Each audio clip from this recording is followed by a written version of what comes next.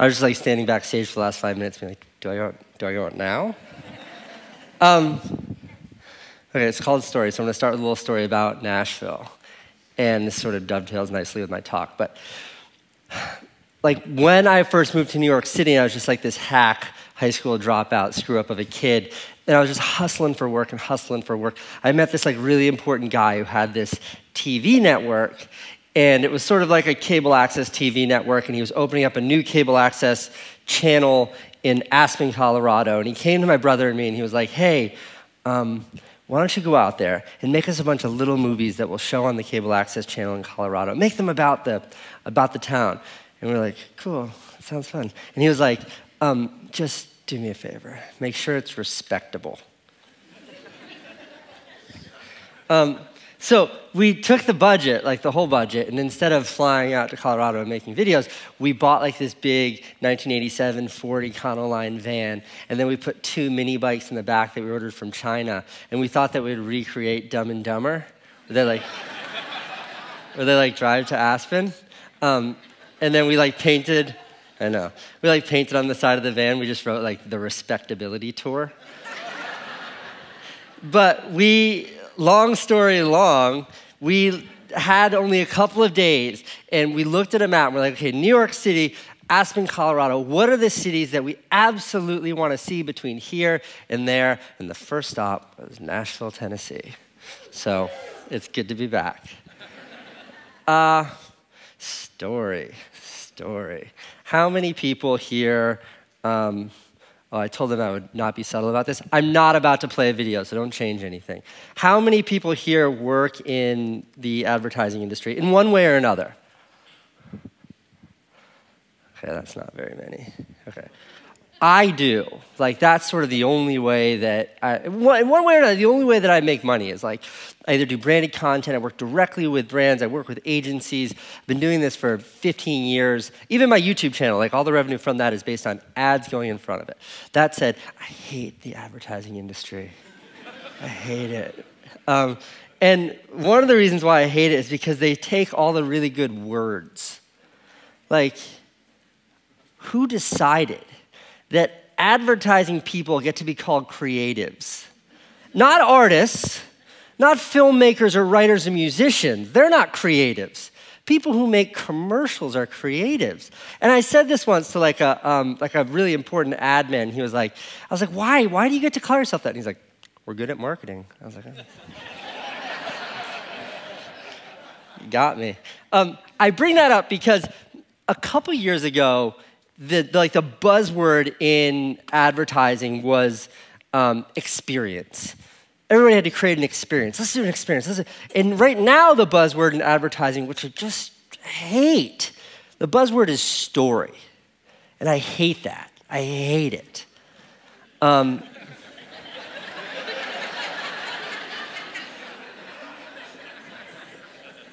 hate it. Because not everything is a story. And also, I think that stories are precious, and stories have to be protected. And when I think of what a story means to me, like my brain goes to very, very like, I remember my grandpa like telling me these like really moving, fantastical little stories when I was a kid. And I think of like movies that have moved me, and I think of like Bob Dylan lyrics that have changed me. That's what I think of when I think of stories, not some fucking Dove commercial.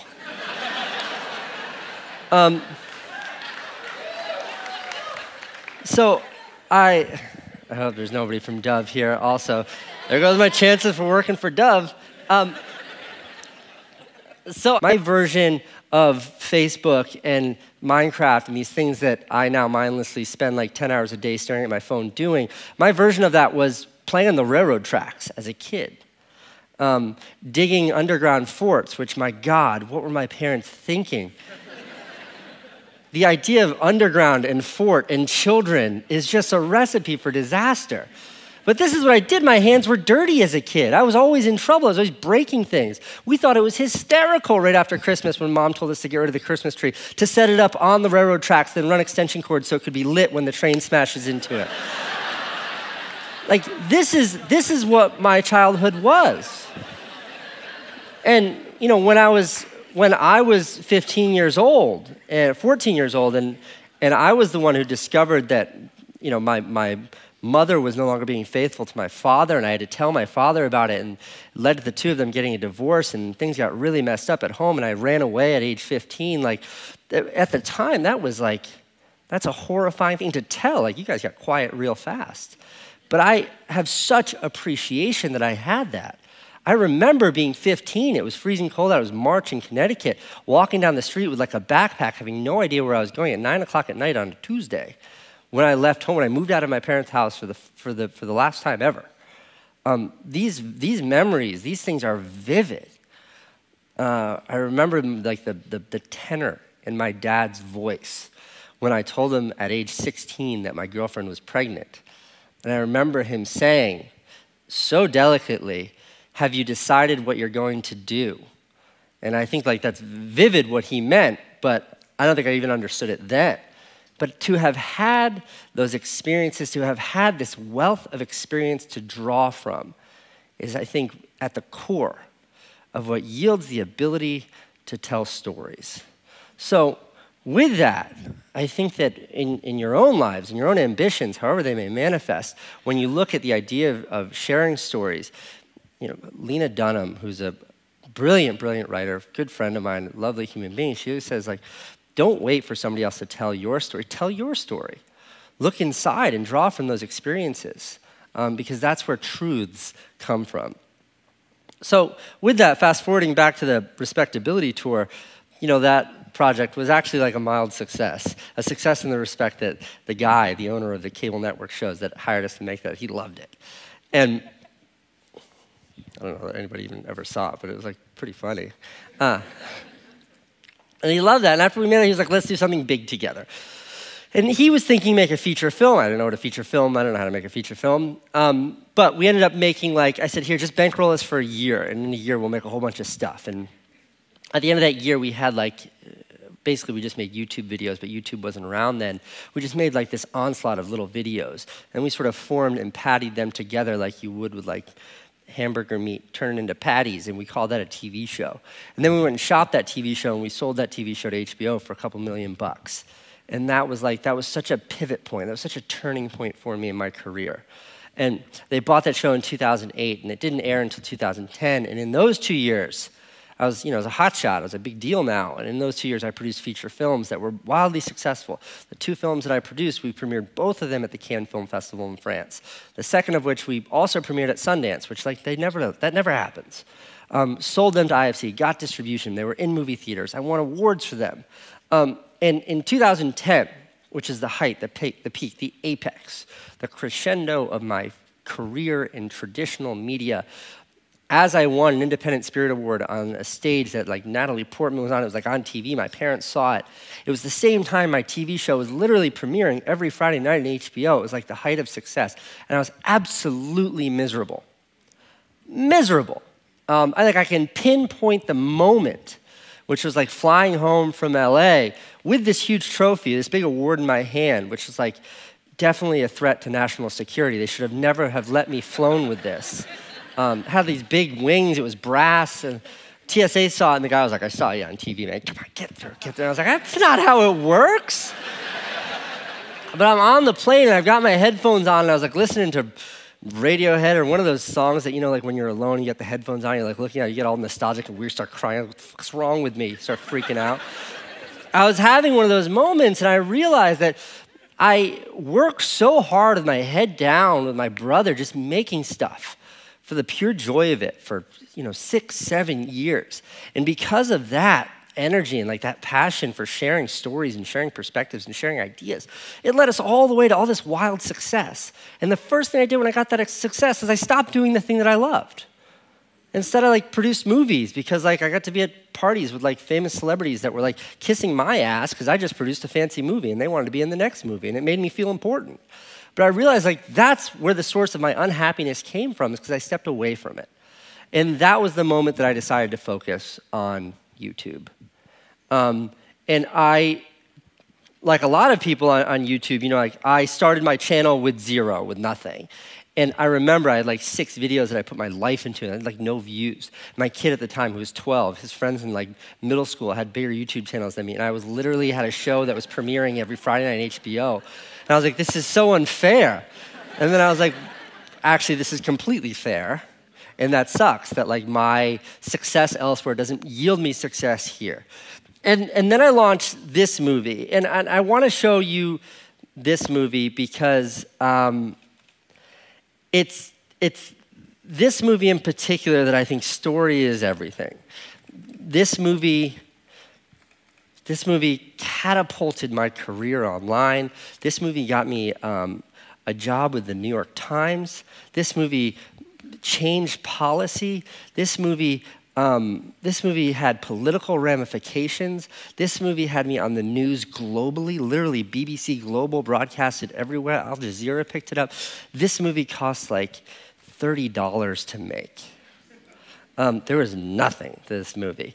But the story was powerful enough to accomplish all of that. All right, this is 2.5 minutes long, so if you get super bored, just forever go take a leak. I'll come grab you when it's over.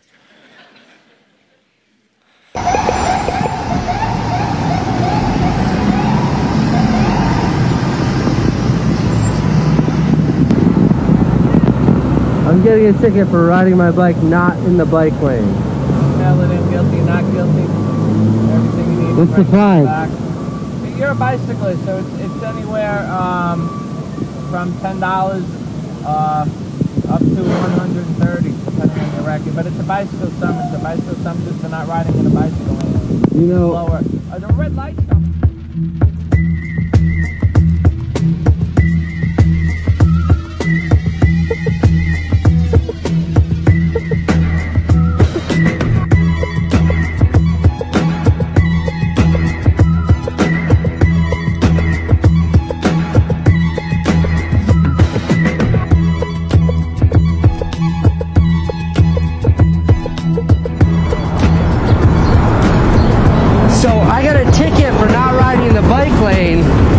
There are obstructions that keep you from properly riding in the bike lane.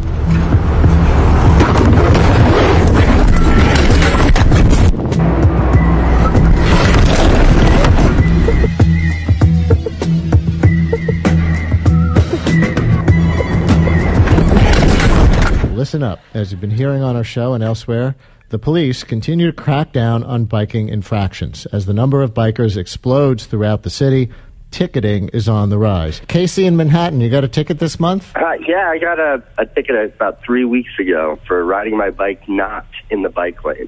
Not in the bike lane.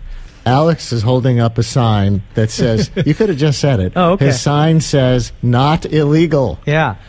I wish I'd known that before I paid the $50 ticket. Well, so...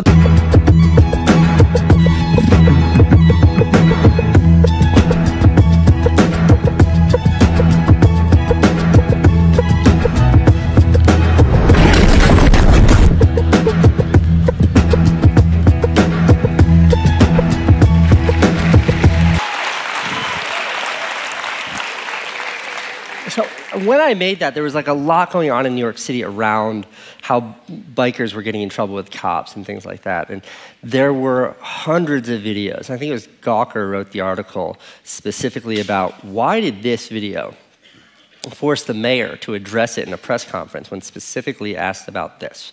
Why was this video all over the news? Why was this video the sort of like this conversation piece that everybody's hanging their hat on? Why is it that this video has done, I think, 20 million, 19 million views, something like that? Because when you search bike tickets New York City, you get page after page of like people yelling at the cops, getting yelled at by the cops. Like this exact story by hundreds and hundreds and hundreds of people, captured even better than the way I captured it. And to me, it comes down to one very obvious thing, which is that like in that like really poorly made don't know if you can notice all the titles were all screwed up because I only knew how to use iMovie at the time. If any of you ever used iMovie, you have no control of the titles, and you're like, I guess that's fine. Like all fucked up. But it was the story. This was an experience that a lot of people had been dealing with. If you've ever been frustrated in your life with like your cable companies or a ticket or a parking ticket, whatever it might be, you feel that frustration. And all I tried to do with that video is sort of take that frustration and sublimate it into something that was like shareable, to share and express my frustration with others. And that video was the inflection point for my career on YouTube. That video is what took my channel from nothing to something and gave me this tremendous audience. And I mentioned the New York Times before, but they called me and they're like, hey, we love that video. Will you make videos like that for us? And I was like, I think you've got the wrong number. And a long relationship was built in the New York Times where my only mandate was they would give me topics that are really uninteresting, like ticketing cyclists in New York City, and they would say, here, make a piece of video that shares this in an interesting and compelling way. And that's exactly what I did with them for years. But it was the story. At the core of all of this was the story. And my own career in advertising, which is where I started this talk, sort of looked like I would make fun videos. I'd make videos that I loved making, whether they were like the Respectability Tour, the HBO show, feature films, or YouTube videos like this. Brands would see them and they'd say, hey, we love that guy. So then their agency would get in touch with me. The agency would go to a production company. The production company would reach out to me.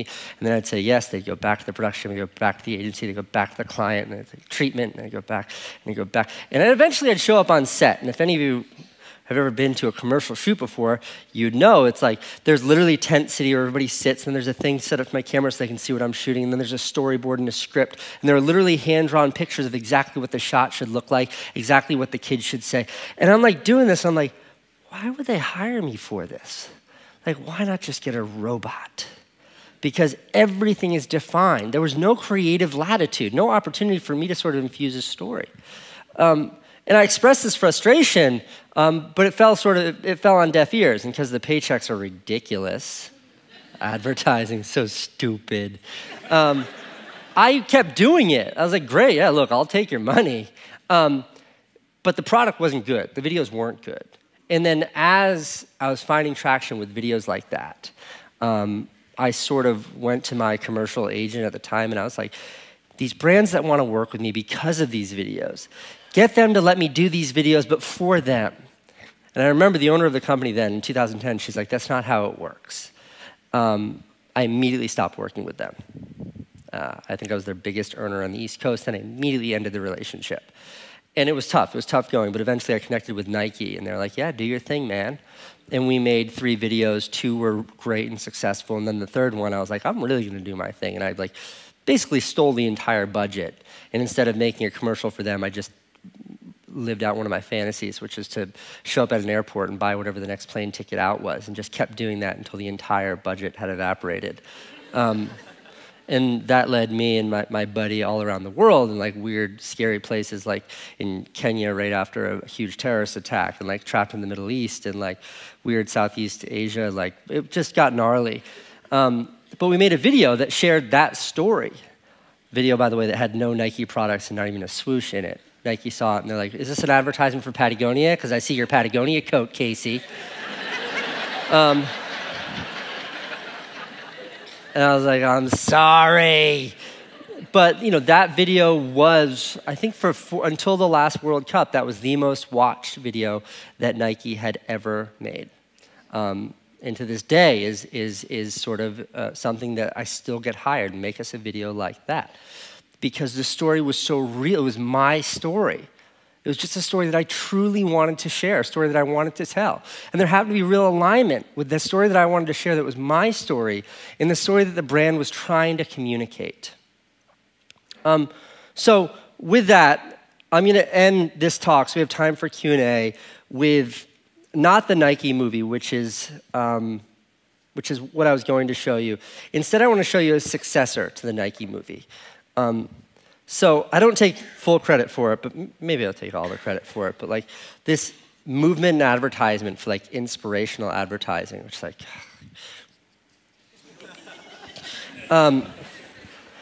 after the Nike piece, I know, after the Nike piece, like literally Mark Parker, the CEO of Nike, called me and he's like, man, I saw your video for us. I got to get out of the office more. But that's all anybody wanted. They wanted me to make that. To the point where brands literally called me and they're like, hey, we'll just give you all this money. Do whatever you want. Make it cool, bro. It got like really uninteresting really fast. Because I'd be like, okay, and they're like, hey, what are you gonna do? Like, it's not, like, that's not how this transaction. It got old fast to the point where like I no longer pursue gigs like that. Like it doesn't. But one opportunity came up, and it was one of those. They're like, here's a check, and it was a big check. It was $25,000, and like, do whatever you want. And then I was like, what do you mean, whatever I want? And they're like, we want something inspirational. And I was like, oh, fuck that, you're kidding me. But then I had an idea, and I called them back, and I took the money. And I'm going to show you the video that I made now, because this video has nothing to do with anything but story. This video was purely and only about story. And if I didn't put it in text on the screen, you might not know why this video is being made at all, because this video is just about that story. So I'm going to play this now, and then I think we're going to do a little bit of a Q&A.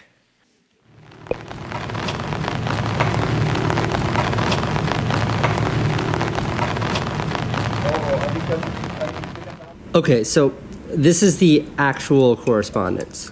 Dear Casey, 20th Century Fox is releasing a new movie, The Secret Life of Walter Mitty. We want to run a campaign under the concept, Live Your Dreams. The collective theme of this initiative will be to motivate, inspire, and give people a catalyst to do something they've never done. We'd like to know if you'd be interested in creating a video about living your dreams. And this is the actual response I sent to them. Here's my concept. Give me the budget, I'll go to the Philippines and spend every penny helping people in need.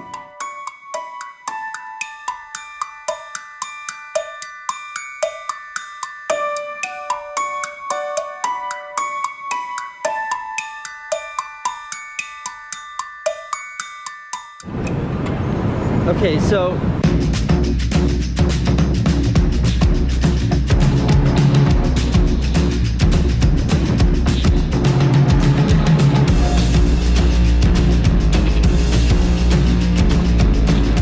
what I'd really like to do is... bye, thank you for your help.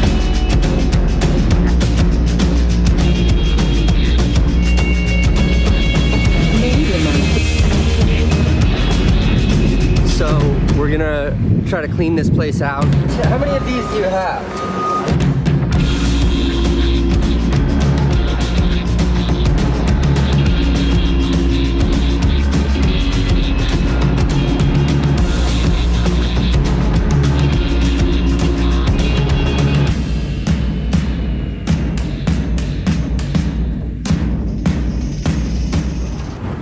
This is what the Secret Life of Walter Mitty's promotional video budget looks like.